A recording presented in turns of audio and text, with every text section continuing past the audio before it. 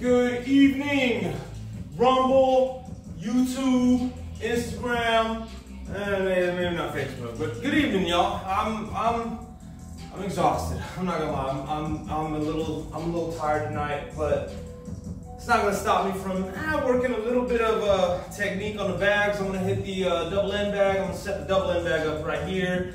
In between, work the heavy bag a little bit. Go back and forth, work some distance management, work a little bit of rhythm, timing, some speed and power on the heavy bag as it pertains to that, and probably get out of here within about a few, maybe 30, 45 minutes or so, y'all. I'm really aiming to dissect my technique, my habits, tendencies, pick up on some things that I can definitely clean up for sure, and try to get a little better than I am at this moment in time. So with that said, y'all, I'm gonna get into the warm-up, get into the setup, and we'll see y'all in it. Boom! We are back in it, okay? I tried this is take three. Boom, round one, we in it, y'all. Okay, here we go. Working some hands, getting into it, just getting a little bit of balance, getting a little bit of rhythm, working both sides. As I said in the previous video that I tried to get, if you ain't working both sides, you need to be. Don't listen to your boneheaded boxing coach talking about you can only be southpaw or orthodox. No, you can be both, okay? You can be both, and you need to be both because people are getting way too dangerous out here for you to just be southpaw or orthodox. I don't get it. It's like, why do you only want to have weapons on one side? What happens when that side gets compromised? That's it? You're done? It's ridiculous. Back to the video, y'all. Back to the video. Working on a double end bag for her here, round one. We got 2-minute rounds on each bag with 1 minute of rest in between as we move. Working a nice little rhythm, nice little bounce, boom, nice little hook kick into round kick. You'll see a lot of that in Taekwondo tournaments, sport karate tournaments. It's just a quick little thing. Not really meant to knock anybody out, but it'll definitely wake you up a little bit if you're on the receiving end of that, okay? I'll just be honest with that. I've been on the receiving end of a few of those, okay? With that being said, when we're working the double end bag, why are we working the double end bag? You'll usually see this tool in boxing gyms, particularly to enhance hand-eye coordination. Well, if you learn how to kick one of these things, you can enhance hand-foot coordination, which is extremely helpful if you have trouble landing your kicks or understanding how far away you need to be in order to land said kicks. It's been an invaluable tool to me to enhance my kicking game alone, but in actual sparring sessions, man, I can put my leg on your face, no problem. Get it over your shoulder, no issue. I can put my side kicks on your ribs, no problem. My leg kicks will go to your quads without a doubt. It's like laser guided missiles because I work that thing. Now moving into round two, working a lot more power. Working a lot more speed, working a lot more power on the heavy bag. Nice little boxing combination right there. And boom, left rear kick. Switching sides, little shuffle, nice teep. Boom, right into the knee, back into right leg forward or southpaw stance, and then into that spin side kick, back into southpaw. Again, moving around, y'all. Moving around is so important. Little spin back fist there. Boom, a little 1-2-5 combo with a teep into a jump knee. I could probably do a lot better job of keeping my hands up after some of these bigger combinations. When you work a bag, when you're working by yourself, it's really easy to just, you know, I'll be a little bit more relaxed on it versus when you got somebody up in front of you who's actually posing a serious threat. It's like, no, I gotta keep those hands up. I gotta keep those hands up because if not, homeboy's gonna come over the top and he gonna crack. We don't want that, okay? But moving around on all sides, little spin hook kick right there, switching back into southpaw. Boom, spin hook kick, switching back into orthodox. Look at that. That is so important, y'all, to be omnidirectional, okay? Omnidirectional is better than one-dimensional. Two is better than one. I'm sorry. It just is. It is what it is. I don't make the rules. I just kind of follow them. It is what they are. They are what they are. Okay? They is what they is. They are what they are. Whatever you want to call it. That's what it is. That's what we doing out here, okay? So, what I was trying to say is it is very important to make sure that you are moving around the bag, even if you're just by yourself doing heavy bag work or double end bag work, because in a sparring situation, or God forbid an actual altercation, you're not gonna be in one place. You don't want to be in one place for any one particular amount of time. You always want to be moving around. A moving target is much harder to hit than a stationary target. That's why a lot of people stroke their ego with a heavy bag and just wail on it. And that's where the famous Bruce Lee quote comes in, saying, bags don't hit back, because they don't. But they'll make you feel really good about yourself. They'll make you feel really good about yourself. So round 3, going back to the double end bag, little double jab, going into a nice little flurry right there, working some speed, working some timing, distance management, moving around again. Boom, big old rear round kick with the check coming up right after that. Very important. Now you'll notice that I'm bouncing around a lot more. My hands are down. My front hand is, boom, switch, compasso right there. My hands are down because I am working a lot more of my homegrown root style of point karate, sport karate, which is a lot of bounce, a lot of flash, a lot of explosion. And over the years, working some, I love working those angles. On this double end bag, you can work so many angles, and that's just one of them. Working that front leg side kick.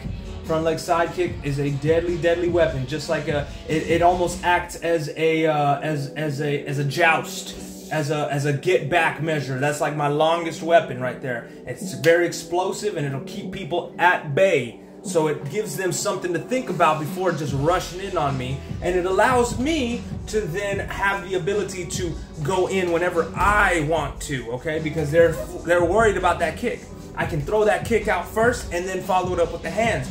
Or I can throw that kick out as they're coming in and give them something to respect, something to think about before just rushing in on me, as I was saying, okay? Working again, still on the double end bag. Got a nice little flurry working up here. Got a nice little flurry, changing up the angles, looking at the time, making sure we're good. Circling out, circling out. I'm in southpaw at the moment. Boom, nice little lead hook kick right there. Switching into orthodox here, left foot forward, lead hook kick as well. A little lazier, but you know, that's my less dominant side. I gotta work on that. Definitely gotta work on that. Back up on the heavy bag. Now I'm really working. Boom, big old side kick. This right here, this is point karate right here. This is that sideways bladed stance, switching on both sides.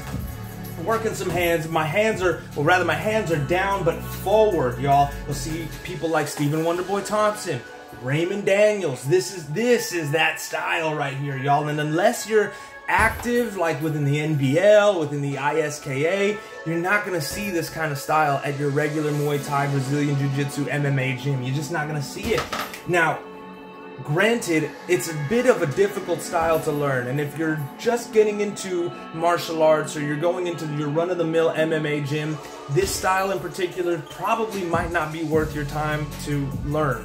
But I was brought up into it from a very young age, from the age of about 9 years old, and I competed all over the United States in NBL, ISKA tournaments where this style is utilized, and it's just a very handful of martial artists who can adequately utilize this style. But within this round, I'm really working it, really kind of just dusting the cobwebs off and making sure that I still got that heat, I still got that bounce, y'all. Changing angles, switching sides, fast hands, deadly kicks, y'all, deadly kicks. Boom, boom, switching. That was a 2-3 right there. Classic boxing combo, classic boxing combo. Again, working that drill. 2, you miss with the 2, and then boom, sets it right up for the 3.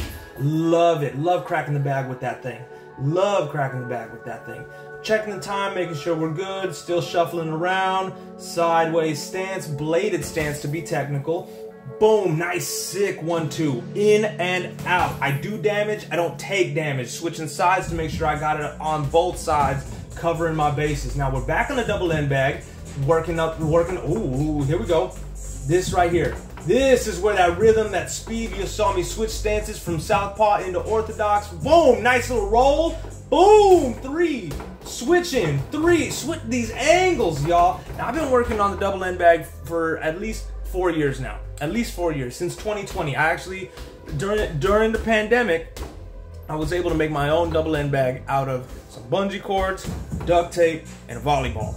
And I had a blast working on that thing. A blast! I would spend hours in my then driveway. Had it hung up to the roof, nice and strung up, and I would just would play with that thing, y'all. I can't emphasize enough, if you're trying to learn martial arts and you're trying to just expose yourself to as many things as possible, don't look at it as such a grind, y'all. This is fun. You can have so much fun with this, and if you have fun with it, you're gonna learn so much more quickly. You're gonna have such a better attitude when it comes to training, because it's not this David Goggins, who's gonna carry the boats kind of thing. It's this, man, I get to go out and get to play a little bit. It's just fun. It's just play. It's play with a little bit of structure.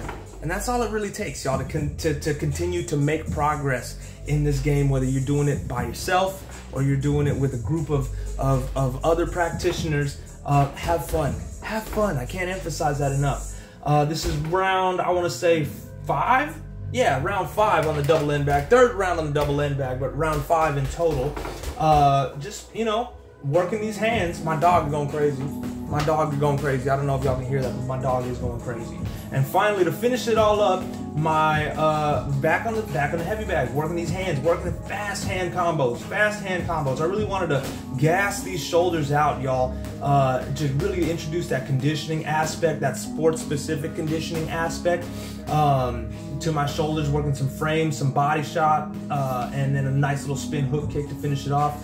Going into southpaw, nice jab, circling, switch, boom, boom, 1, 2.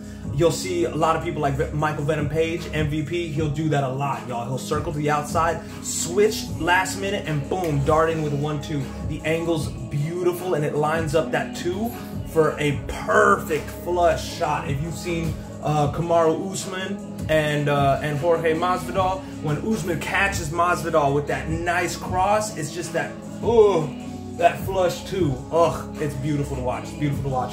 That's one way that you can set that up precisely, okay? Working some knees here. Got my hands in contact with the bag, just, you know, working these body shots with the knees, pushing off on the bag, and slowing down a bit for sure. I was gassed at this point. Y'all can see the sweat build up pretty substantially here.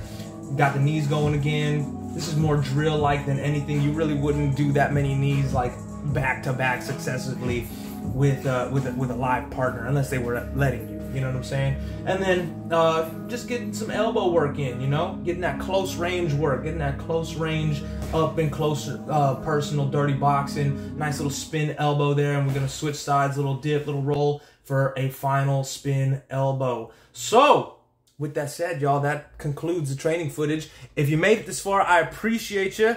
Like, comment, subscribe, or dislike, whatever floats your boat. And until next time, we'll see you soon. Peace.